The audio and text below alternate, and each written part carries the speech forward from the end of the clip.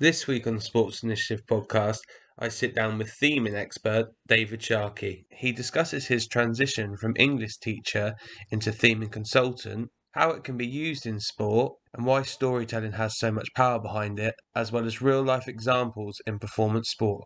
As always, if you enjoy this podcast, please make sure you share it with friends and family. I hope you enjoy.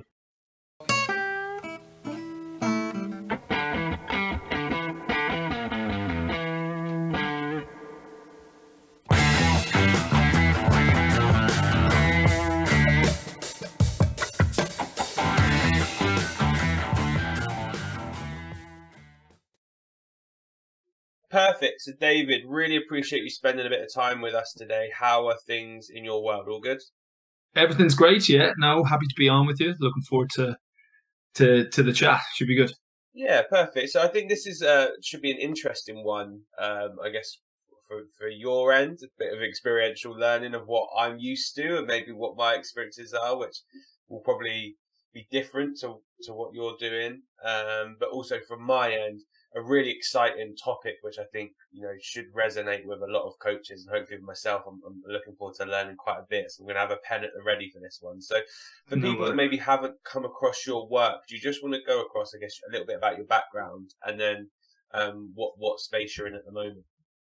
Sure. So at the moment, I am the director of a company called Team Architecture Limited, and that is a communication consultancy which works with high performing teams. I tend to work with groups or the leaders of groups, both mainly in sport, but also more recently in business, and trying to help them to align maybe their language, their key ideas, and that's where the communication comes in. But I suppose the reason why people maybe have come across my work or might have known of me is that team architecture specializes in the use of themes and stories in order to kind of create team cohesion and hopefully to maximize performance. So that's, I suppose, in terms of my coaching and my consultancy sort of capacity, working with, as I said, high performing teams.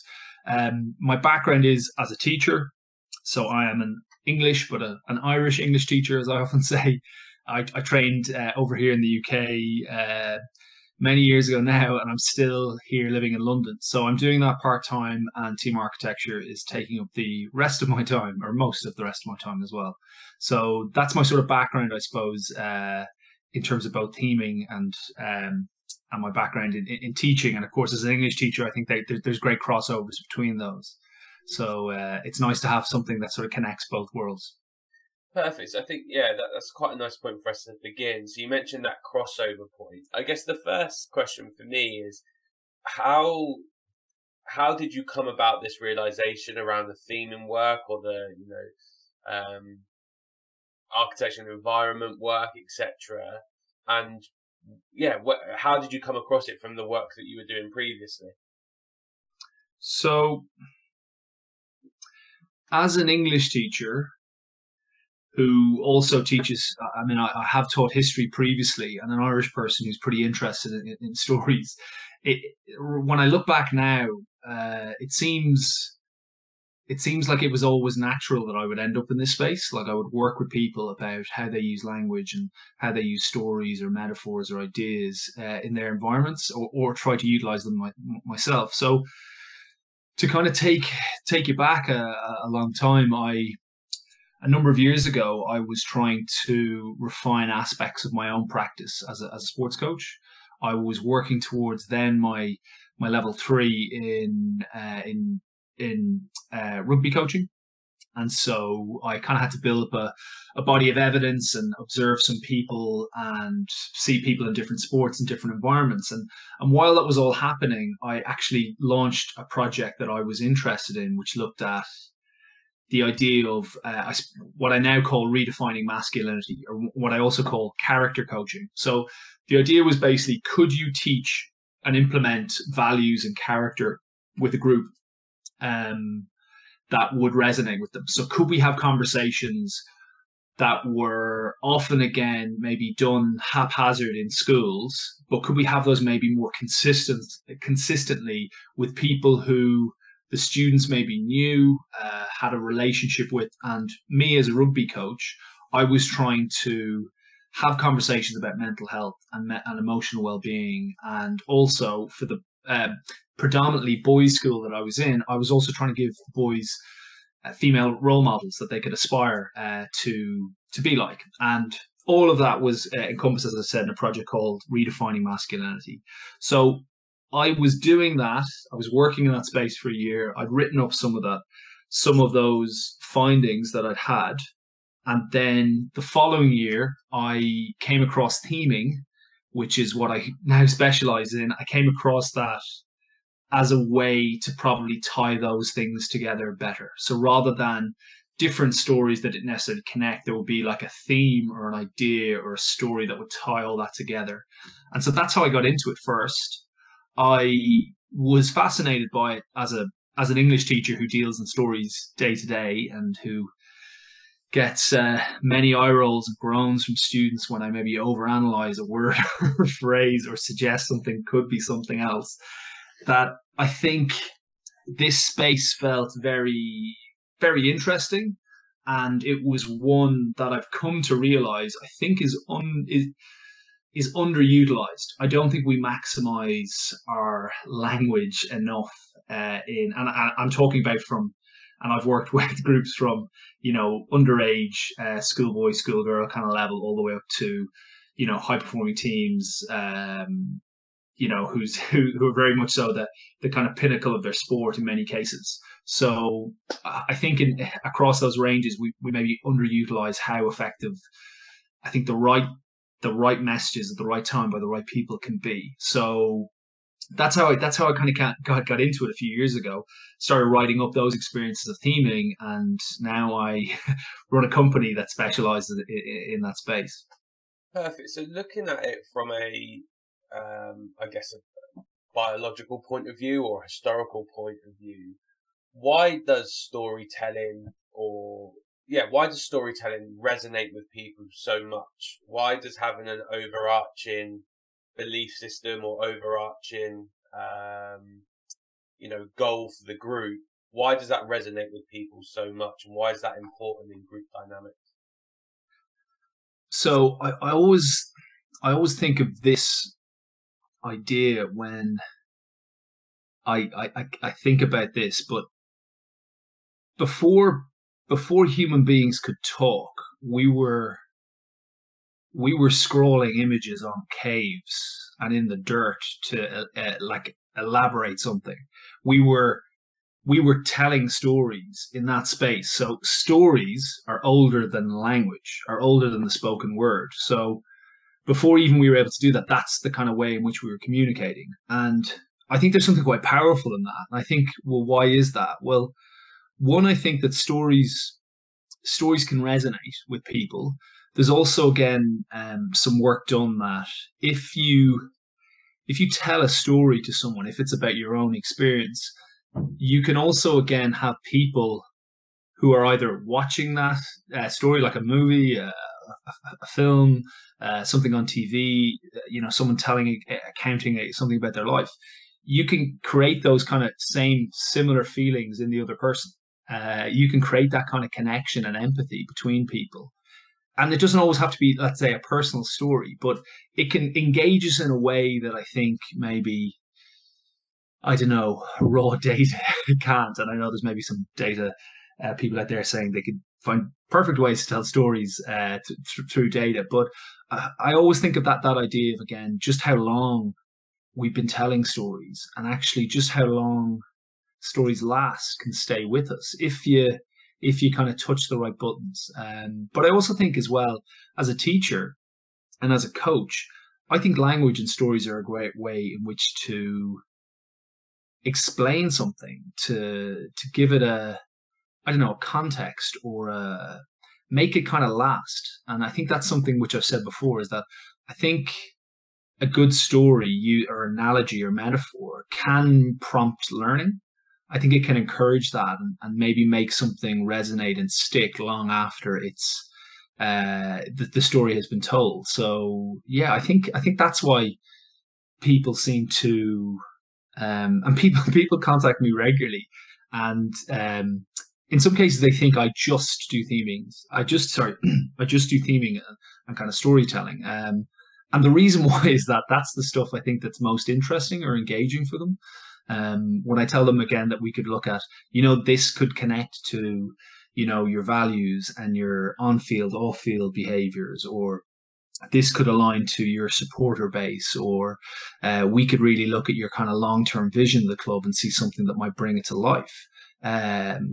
They're sort of, they don't realize maybe the connections that I suppose I may be able to see of to how you can expand this. And the more I've explored this area, the more I see that people, I think, are using themes and using language in a certain way, but I don't think they're maximizing or utilizing it as effectively or as efficiently as they could. And it's not to say that necessarily I've maxed out on it, but I think we could be better at that. And so I think that's the reason, as an English teacher, as I said, it makes sense that maybe I'm in this space. So I think if we look towards that corporate world and corporate models, I think that is an interesting one and will probably be applicable to a lot of people listening here. You hear and see a lot of companies that have strap lines underneath logos, and then they'll say our 5 values are X, Y, Z.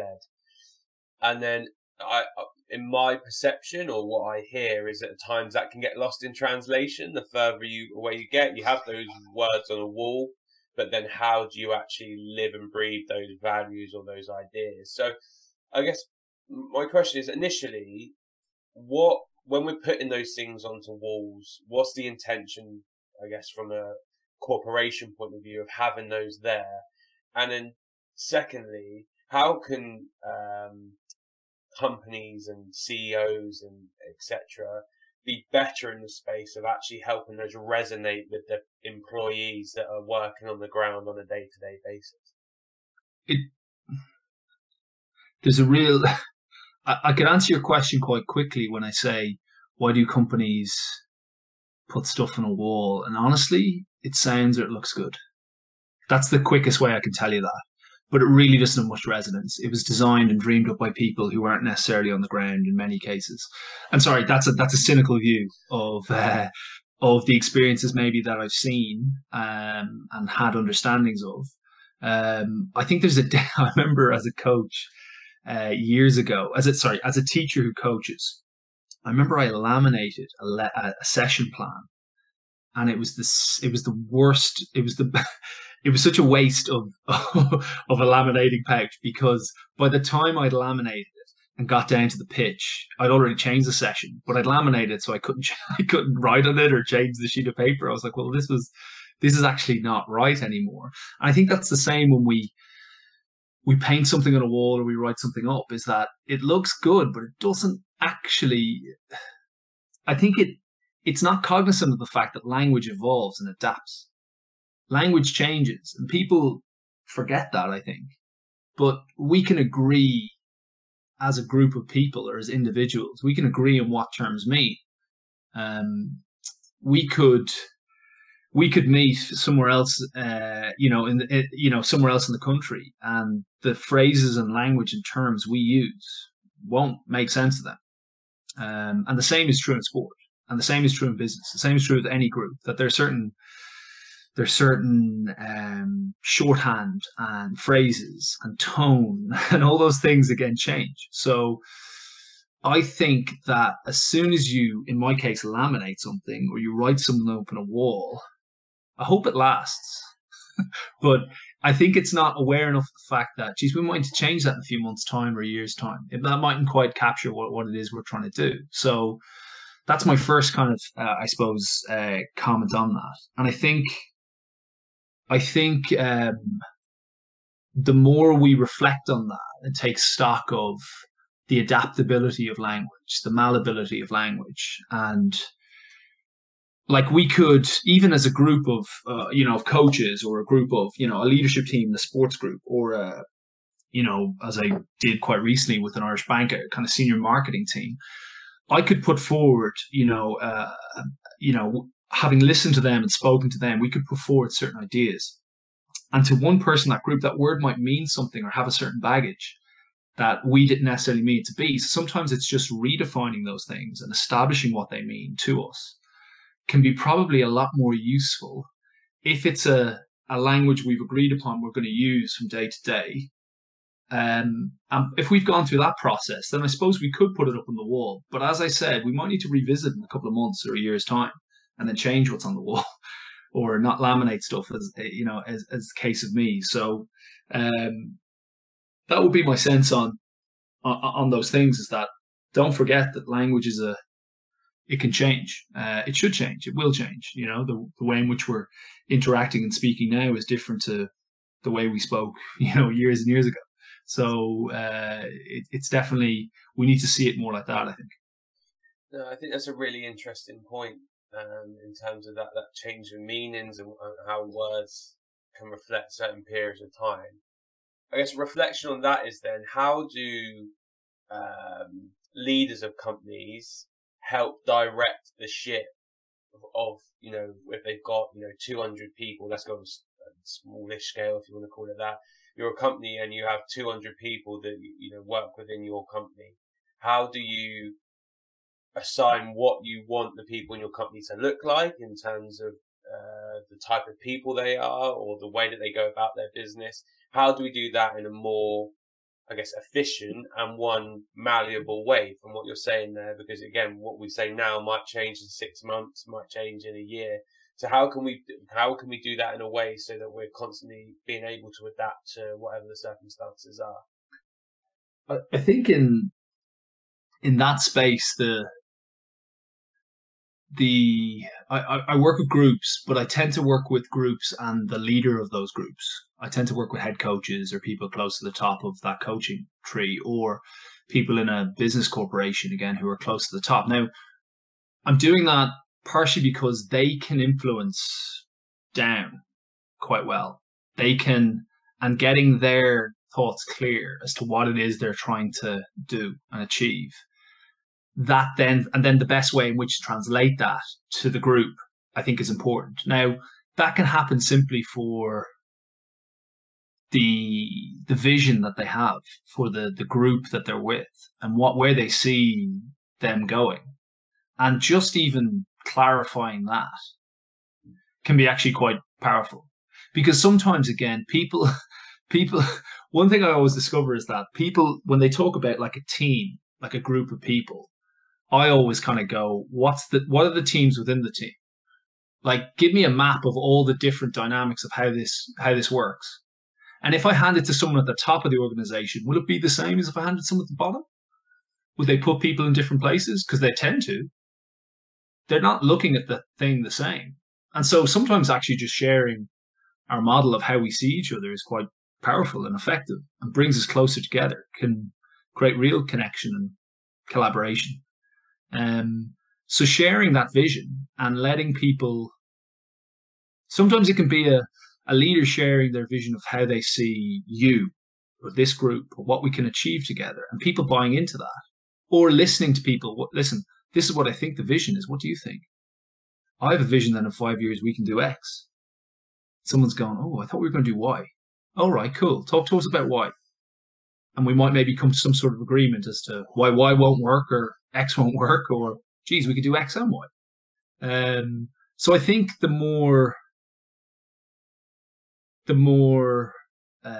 kind of helpful dialogue that you can have, both up and down a hierarchy and across, I think the better. And looking at your group in that way, I think, can be quite effective. And I think that's one of the reasons why. And it sounds strange, like there'll be people listening to this podcast going, this guy's a part-time English teacher. Like, what the hell does he know about the corporate space, or what's he know about high performance? And sometimes I think having an outsider come in and just ask these questions can be quite effective. And I think that's why I have a list of clients that are happy to endorse me, or happy to kind of keep me around in different ways, not always to help them. Maybe it's to help them at the start when they're trying to create that connection or establish their vision, or create a story that might maybe resonate with their group, or maybe it's just a call every couple of months, or maybe it's specifically we need to do this for this event, or this, it might be working with a group on a campaign, on a cup campaign, in their sports environment, whatever it might be. But Yeah, I think sometimes again having someone outside, a naive expert, um, ask maybe some questions like that again could be quite useful.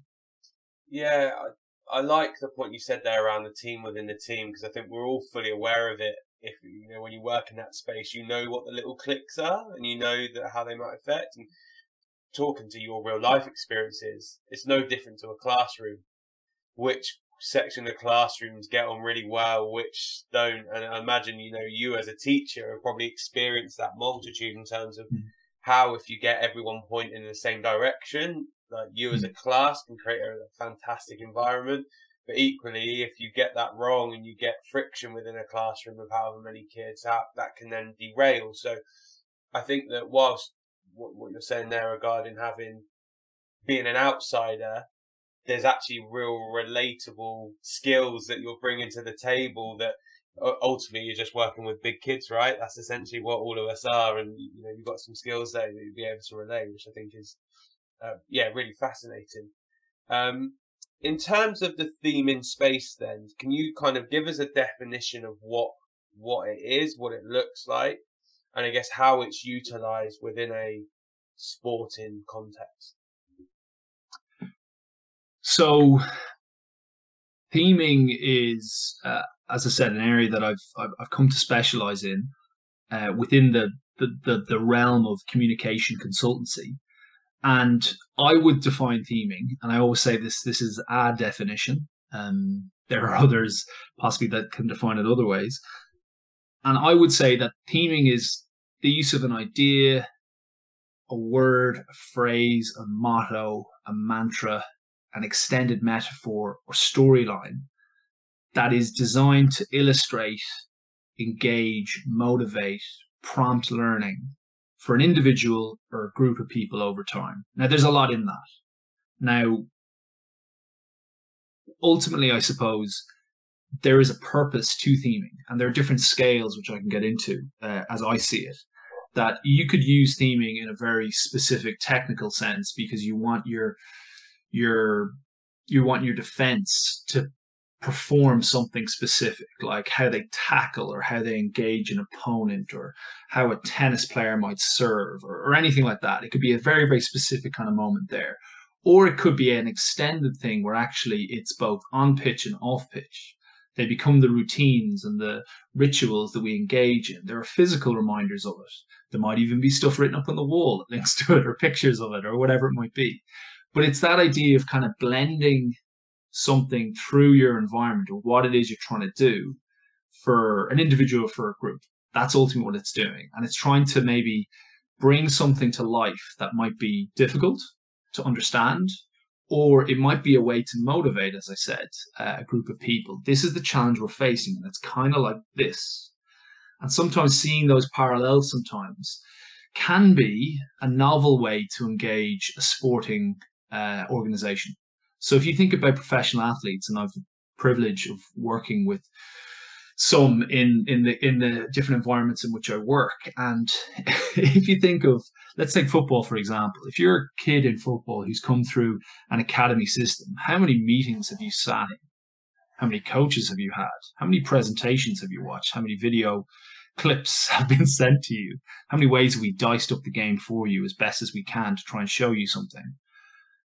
So in many cases, what I'm saying is that is there a novel way to maybe engage these people? Because you could make them switch off. And as I said, I'm a part-time English teacher who's had plenty of people switch off. I can see it in front of my eyes.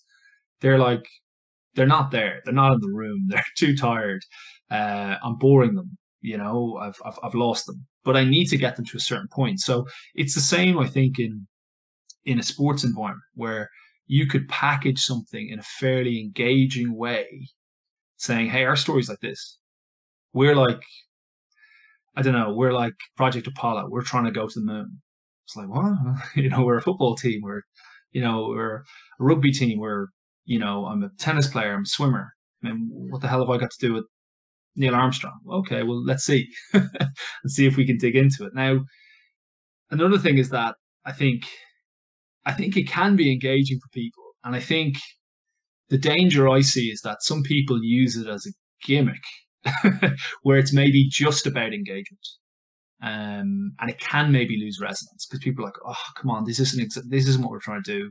This isn't, again, who we are. And I think when you lose that, that's when you should definitely stop it. But sorry, I've gone off a bit of a rant there about what theming is. But as I said, I spent a lot of time talking about it. So apologies. Feel free to stop me at any stage. No. As I always say, it's far better to have people listening to the guests than it is listening to me talk nonsense. So they much prefer that.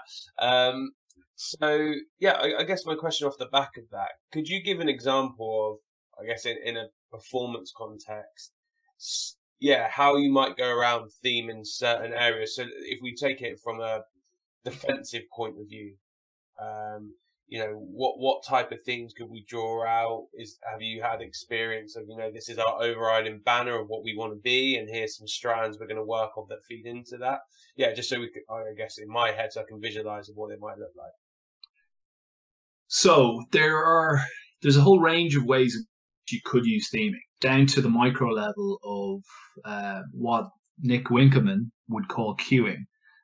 So specific cues, specific kind of prompts for an athlete to perform a movement or to achieve a movement solution to a certain problem, to execute a skill in some cases, all the way up to kind of whole group on pitch, off stuff sort of theming, long lasting. So there's different scales, as I said, of that. So the example you picked up, defense there, you always want to think, what is it exactly that we want to achieve? So if you're a defense, what is it ultimately? What's the outcome you're hoping for? Some people might say it's to, well, if it's in football, it's to, well, stop shots on goal. It's to prevent goals, happening. But then other people might say, actually, no, it's to get the ball back.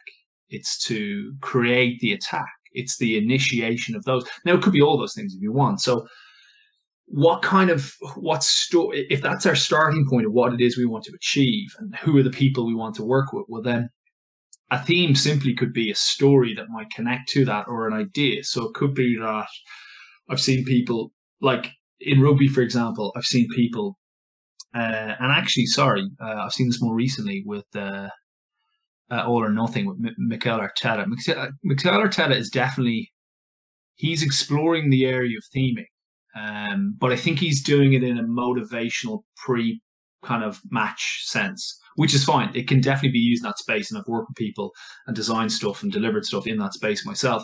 It can go further than that. But the image again that he had was like a pack of wolves. And I know Saracens, for example, in rugby use like the wolf pack as a kind of sense for their kind of team ethos, but I think specifically also for their defensive principles that might link to certain ideas. And that idea, then they were able to layer in, I suppose, principles of what it is we want to do as a defense, what it is we want to achieve, and then maybe some of the technical movements that could also, again, build into that theme. So that could be a very simple way in which to utilize that. Another example, which I've spoken about before, is, and I don't see this in football as much, it's become more of a thing in rugby, where people, you might theme your bench, the people who don't start. So in rugby, and I've groaned, and I'll know people will groan listening to this, is that there's some people that call the bench, not the bench or substitutes, but finishers. Okay. Yeah, and some people are like, well, you're just trying to sell me, something that I really don't care about, or, I'm not interested in that. And you're saying I'm a finisher. Now, that would be an example of it. Now, you could argue that if people do that properly and really explain, now listen, your job is really in the second half or in the last 20 minutes, we need you to do this. It's a very, very specific role. I don't think that's something you can do from the start for X, Y, and Z reasons, or because of the personnel we have here or who we're playing. And you could argue that would be a way in which that would be effective. The best one I've heard is the South African rugby team. Their bench is called the Bomb Squad. And that's a very clear idea of, now, again, when you see these physical beings, these specimens, you get a sense of why they're called the Bomb Squad. And what their job is to do. And you could argue that gave them a very, very clear role. And that's where I think theming doesn't have to, but it can be psychological periodization. It can be priming people for self-talk. you know, when they're in the middle of play or they're getting themselves ready for play. Or it could be just an idea that sort of resonates, stick with them to remind them of the principles that we want to evoke here. If you're the bomb squad, then you know your job is to blast rucks and to, you know, smash guys in tackles and to carry the ball hard and make yards. And you know that's exactly what South Africa wants to do, and they were pretty successful with it by winning the World Cup and how they bullied England in that 2019 final. So there's some examples of maybe how you could use themes in those sorts of spaces. But as I said, there's different scales. And there are different people, as I said, using them in different ways. And whenever I speak to people, sometimes they want the big theming on off field behaviors, routines, rituals, totems, all that kind of stuff. That can be the real cool end of theming. But if you're working with a group that isn't necessarily used to that, then I think going to that deep end first can actually be quite damaging because it's too much too fast. So building up to those things, I think, could be useful. Sometimes finding a part of your game tactically that you want to develop, like you're counter-attacking, you're pressing, whatever it might be. Like we use metaphors again in sports all of the time. We use again analogies that sort of clarifies those things. I suppose theming is just expanding maybe on some of those analogies and metaphors that you could use. No, perfect. I think the bomb squad one's a really interesting one you use there because it also changes to a degree the narrative for the fans and the players when they're coming on. Because I was actually at the England-South Africa game, I think September last year, maybe, or whenever it was. And you could feel in the stadium when those guys stand up a sense of anticipation. And for those players, it must be a sense of going, coming off the bench. To actually, let me know, this 60,000 people, I have an expectation of what I need to do and how I impact the game here. And I have to live up to that, and I want to live up to that. So almost that narrative that it changes from from a point of view of a player, you almost feel more valued because there's value that's being placed on the name and the story around it, I guess, which is, I think a really fascinating psychological difference it might be for the players there. To jump back to something we spoke about earlier about language being flexible and adaptable and malleable, is that like theming, I think at its best, or language that is aligned at its best, is a chance for us to redefine and reassess what we mean by these words. And I think that's quite important. So they just redefined what the bench meant, what the substitutes meant. They redefined their roles and thought, well, actually, like if we go back to the other analogy, they found the teams within the team, didn't they? They found that actually there's a team of people who are not on the pitch, who are important. And everyone will talk about the 16th man in rugby, or the 12th man in football, or this is part of a bigger squad. But that might be lip service in many cases, whereas they actually kind of found a way, actually, your role is this, and this is why you're important. And I think actually the people that can connect up those teams together and unite them and redefine language in some cases and prime them psychologically for the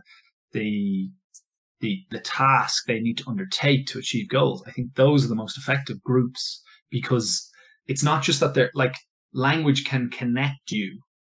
Because I always say this again, is that we can talk about language that includes, so if you speak our language, if you understand what bomb squad means, if that was, let's say, a private thing within the Springbok South African rugby camp, or if you were the Wolfpack, or if you're Arteta talking about Thomas Edison and light bulbs. I don't know, sorry, have you seen All or Nothing? Do you know what I'm referring to? I haven't. Well, I've seen clips of it. I'll be honest, I'm a Tottenham fan, so I've steered clear of it as much as possible. I see. But no, I do know what you're on about, because I have seen a lot of people message and tweet and whatnot. So I know exactly what you're on about. Sorry, so ultimately I suppose it's he's using again certain ways in which, like, to redefine like the challenge that they're facing that day. And I think again the most effective groups do that well, and they find ways to make something like, I remember it was like Phil Jackson, again the basketball coach of the Chicago Bulls and LA Lakers. He was someone who used theming, and lots of people talk about The Last Dance as a theme. Now it is, but it's a very thin one. Do you get me? Like, if it's the last time you're a group together, that is a theme. That is something that runs throughout. So every time you come to practice, or every time you go to LA, this could be the last time this group goes to LA and plays the Lakers in the regular season, or this is the last time we're going to the playoffs. It's the last time we're going to win, this conference or the NBA championship or all those kinds of things. So you can go back to it, of course, but you could develop it further if you wanted. But sorry, he would talk about the sense that the best players love the grind. They don't get bored of the stuff you have to do again and again. Now, that's really hard to do, and not everyone's built like that. And I think theming, and I think the example of Arteta is that he finds a way to make the grind, make the stuff we have to do again and again and again. He finds a way to make it novel and fresh. Stick with them. It's the same message you told last week, but it's kind of told in a new way, and it maybe sticks that a little bit more. It kind of stands out. And again, that can be really, really effective at getting people up for the same challenge. And as someone who's worked in a league that is, about 36 weeks of the year in the top 14 in France, I can tell, I could testify. And the thing is that, like, I'm doing it via distance. So I'm communicating, via Zoom calls and WhatsApp messages and whatnot. And I try and get out to France again as much as I can. But even for me, it's we've got another challenge. Like, I can only imagine what it's like for the lads in the dressing room.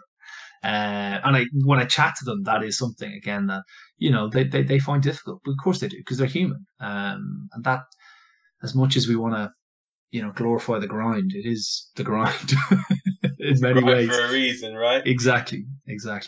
So I guess the next question is, I think the understanding around having those narratives or metaphors or almost visuals, like the Wolfpack one's one I've used previously. I think is a really nice one for defensive actions. It's like, if your first one goes, he might not get it, but your Wolfpack's there to back you up. And if we go in 2 and 3s or 4s, we're better as a pack than we are as a lone wolf. So I think that's a really nice, easy one that people can use. Looking at it from a overarching thing, if you've become skillful in that area where you can utilize those little narratives, little stories, little conversations, etc., how do we then put in place, I guess, that wider scaffold that might take you over a 36-week season? What does that look like? And what examples have you got of something as a wider ranging principle or wider ranging theme, and then little strands that can come off of that at different points within the season? So you need a lot of flexibility and adaptability, because the challenge is changing all the time, and you need a story that you know well enough that you can dig down into, but can adapt to whatever the challenges you have. And in the example of working across a season that's 36 weeks, you probably utilize someone like me and have someone in that space that's sort of helping you with that, and that's certainly the way the dynamic has worked out. And sorry, just to jump back, one group that are quite skilled in this area of using themes would be the Canterbury Crusaders in New Zealand. And they have a culture of that goes back to, as far as I can establish, Wayne Smith in the mid to late 90s. So they've been doing this for a long, long time. And because of that, they're able to then to utilize it in a real deep sense. And the thing I've always said is that, and I get to experience this when I work in different spaces, is that, Super Rugby season is quite short and sharp in many cases. A French rugby season goes from the end of August through to, if you're in the finals, which Stade Rochelle were, 2 years ago, and then got to the knockouts then last year, you run through to June. So, it's longer than 36 weeks, isn't it? Though that's far longer. I suppose comparing those is that you could have a shorter theme, but maybe the other one you dial up or dial down as much as you need. You go to it when you have to. Might be some of the advice, or which is an area again which I suppose I work with, is that you theme, and then you've got sub themes that connect to that, and you find ways in which to tell that story in a unique way. And your question about, what story people might resonate with people, and I get this a lot where people will come to me and say, "Cool, we are this group of people. What story should we pick?" And I always go, "I don't have a clue. Like, I've no idea." I think it's important we try to find that out, but I'm conscious of the fact of stories I've viewed previously might work for you, and people, I think, make that assumption quite a bit. I think we tend to maybe see someone who's done something else and go, "Oh, that story's cool. I'll use the same." Now it might work, it might, but I think if you're willing to push yourself and you're able to think a little bit differently and think carefully what it is you want to achieve, you might find a story that's far more powerful and no one's doing. I always say this about the rugby club that I'm involved with here in London, the HAC, the greatest rugby club in the world, as they call themselves. And for 2 years, we implemented an Ayrton Senna theme. Now, if anyone's out there doing an Ayrton Senna theme, I'd love to meet them, but I doubt there is. And if they are, good luck to them, but they're probably not doing it how we're doing it. And that's okay, that's fine. And finding those unique ways that make no one else is doing this. No one else is using these, reminders, physical reminders of the environment, or no one else is doing man the match like this, or no one else is using this language. That's cool, because that is language that includes but also excludes, because this is who we are and you are someone else, and that's okay, that's fine. But you don't know what Senna means. You don't know what those terms mean. I think that can be quite effective. So with the big group, or with a long season, you got to know your story really, really well. And I've had conversations with coaches who are theming, and they told me what their theme is. And I said, "Oh, cool. Have you done this?" They're like, "No." I'm like, "Have you done this?" "No." I was like, "Do you know who this is?" They're like, "No." I was like, "You need to know your theme better. Like, I'm not doing your theme and I know it better." So I think, yeah, knowing your story really well and how it might click and work with your group is really, really important. Because if it doesn't work for your group, if people are looking at you going, "Why is he talking about Mount Everest? Why is he talking about Apollo? Why is he talking about Ayrton Senna?" Then you got a problem. And as I said, I know lots of people were looking at Arteta like that as well, in some cases. But hey, they're doing all right, much to your annoyance. Yeah, listen, they're doing good. They're doing good work and they're playing good football, so I can't hate on them as much as I'd like to. But yeah, I think, I guess what's resonating with me there, and I'm just thinking, particularly in an academy space, is could you utilise the theme of a player's journey potentially? Like, if Saracens, for example, and Owen Farrell, who's come through their academies, or Toje or something, and actually really link that into different aspects of their journey, different challenges they had. This is the, Tuesday night away at Sale day. This is, it was wet and windy.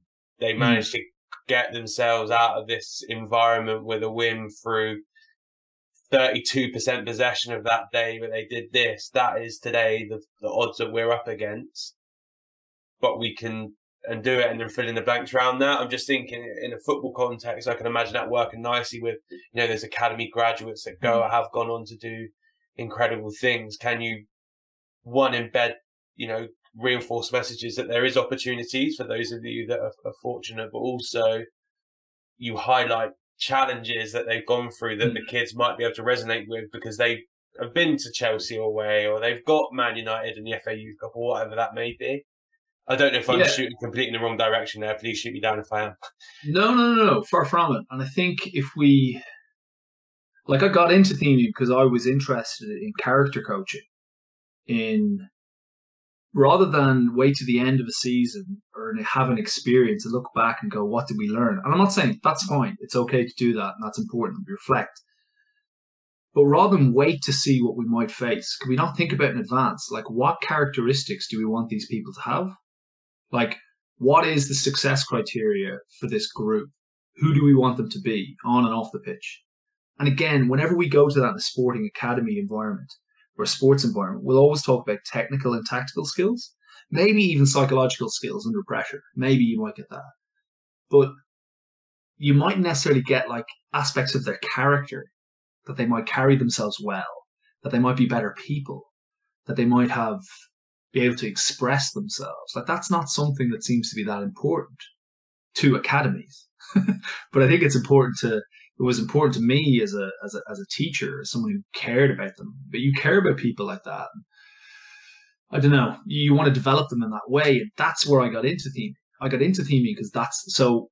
Whenever I speak to people, and now working in the high performance space, is that a lot of things are about we got to win, and I get that. Like they want to win, they're competitive, and there's money on the there's money on the line in the sense of people's jobs are at stake and performance and those kind of things. Those are important, but also you can develop people's character. You can bring a group together and reveal something about yourself. So no, that example I think you picked of modeling actually someone who's been through that could be fine. That could be a theme, and people think it needs to be a story. It needs to be A, B, C, D. Like it doesn't have to be. More recently this summer, I worked in my home county back in Ireland in GAA Gaelic football, and we decided that their team was going to be focused on courage. We thought from speaking to the players, speaking to the management, and having done some work with them, we felt courage is what they needed. Now, when we think of courage, we tend to jump to the big courage. We tend to jump to the big moments, the free kick, to win the match or level the game, or the tackle, or we think of that. But for us, courage, it meant that, but it meant a whole lot of other things that we needed to get to, that we actually needed to add to their game. Now, sorry, not add to their game, because as I kept repeating, Jack Cooney was the manager at the time, and I kept saying to him that it's not that you're saying you're not trying to make them courageous. You're showing them that they already are, because they are. And when we broke that down as to how people were courageous, like some of those lads in that group were courageous because of some of the mental health struggles that they went through in terms of addiction. Like there's one of the guys in that team again who been through hell, and he's back playing, and he's back competing, and he's back performing, and he's back in a group sober for God knows how long. Like it's not kicking a free, it's not a tackle, but it's courage. So it's finding a different way in which to package those things. And so we use courage as the core theme, and that was going to be part of our language. And then we use the story of Katie Taylor, probably the greatest Irish boxer of all time. We used her story as a way to encapsulate that courage. So where was she courageous? Where was she courageous in the ways that we need to be courageous? What parts of her story linked to our story? And then over their campaign over the summer, we were able to bring to life the stuff we wanted to do in a novel way to allow them to perform, to come together. And as I said, like if someone else is out there doing the Katie Taylor theme, I'd love to meet them. Are they bold and Irish too? Like an English teacher? So I don't know. Like have I met my double somewhere who's doing something like this? But like that was a unique experience for them who'd been in this high performance environment some of them for many years. And it was the same, we got to do X, Y, and Z. And this was a novel way to capture something they were doing anyway, and allowed them to be successful.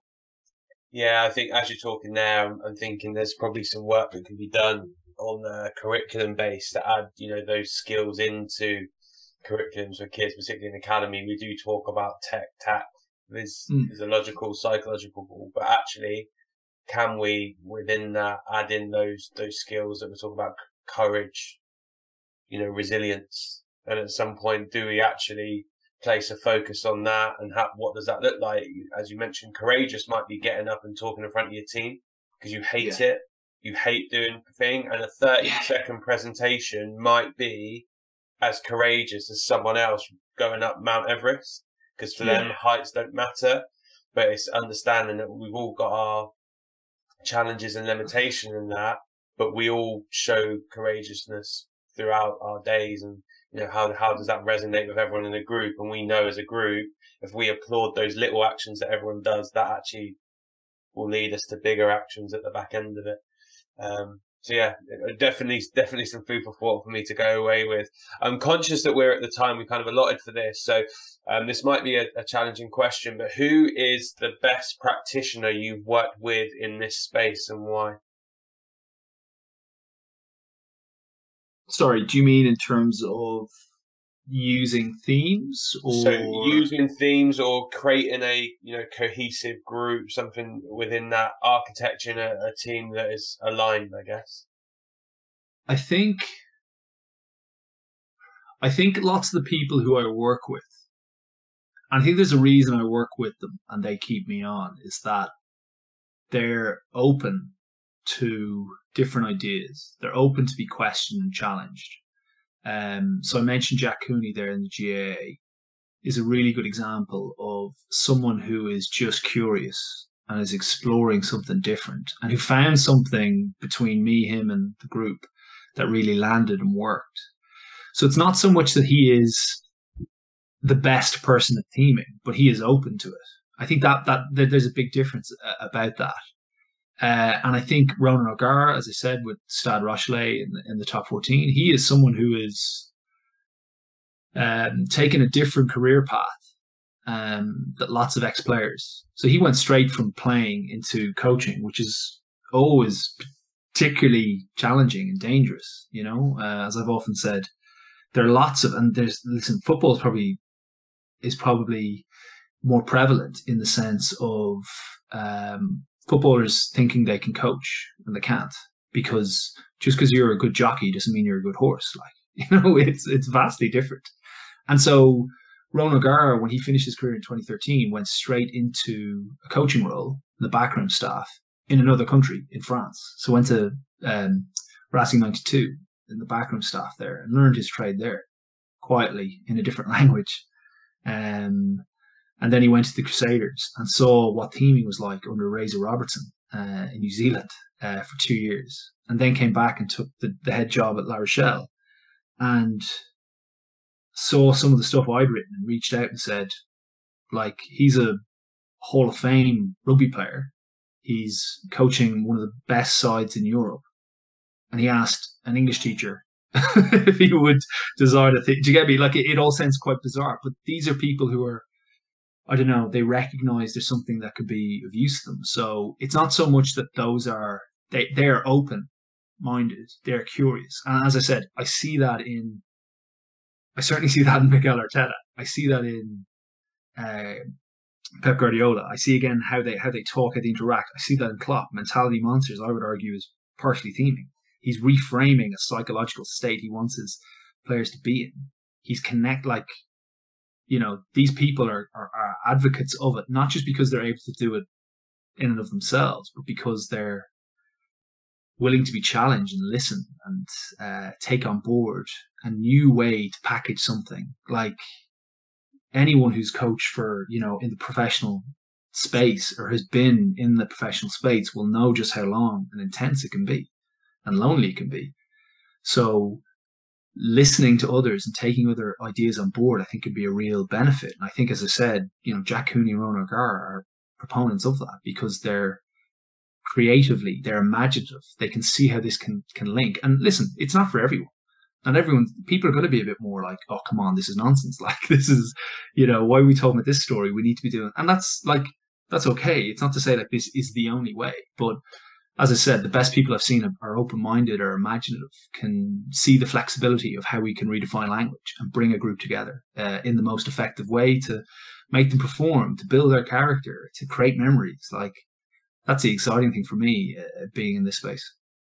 No, as I say at the end of these conversations, I'm always more interested in the why than the who, because I think the why gives a really nice insight into, I guess, what you value in the people that you work with or come across. And I think from what's resonated with me there is people that are willing to challenge the norm and are open-minded to something different, which, I think is a really good rationale for why, they're good practitioners, because, the more open-minded you are, you'll hopefully learn something from someone. But I think, as I said, the people I've mentioned there, I've been contacted from people, all around the world in different sports, and there's always that curiosity.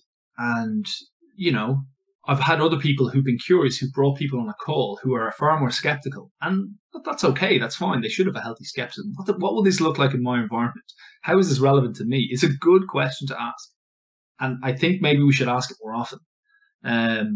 But being contacted by people who are involved in Olympic sport, who, is looking to take his country to the Olympics in France, in Paris in 2024. And, just sounding me out, just asking about it and exploring it. And he'd actually he'd seen it, what it looked like in certain spaces, and he was just wondering what it looked like for me and whether I'd come on board and maybe support him with it. And this is someone who's very successful in his own right, and just being open to that. I think those are the people that it's really encouraging to work with.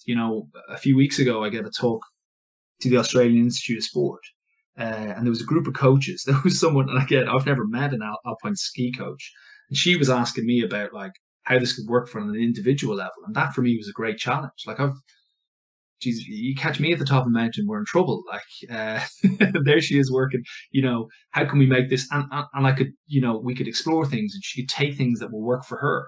And I think, as I said, that's maybe the benefit of having an outsider come in and just ask some of these questions and put something in front of them that finds, as I always say, people get annoyed with me saying it time and time again, find a story that you belong to. And when I say story, that could mean theme, but it could be, what is your story? Like what it is you're trying to, achieve, what it is you're trying to do, who you're trying to bring together.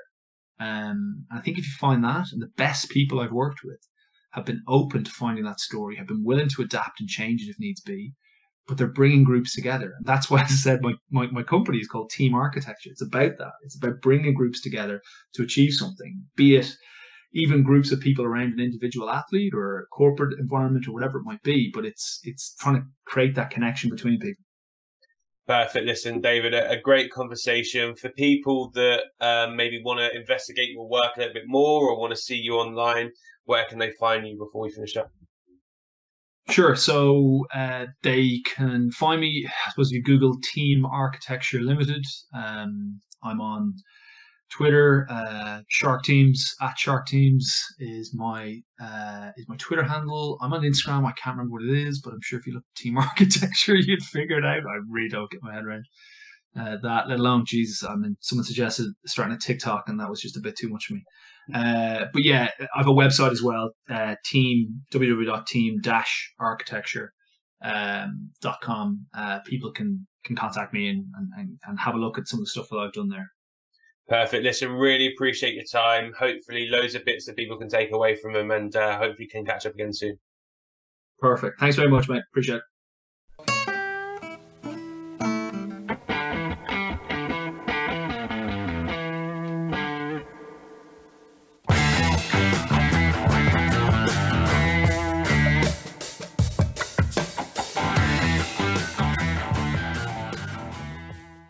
Thanks for listening to the Sports Initiative podcast with me, Michael Wright. Please remember to follow us on Twitter, Facebook and Instagram at the Sports Initiative Podcast, and share this podcast with friends and family. I'll see you next week.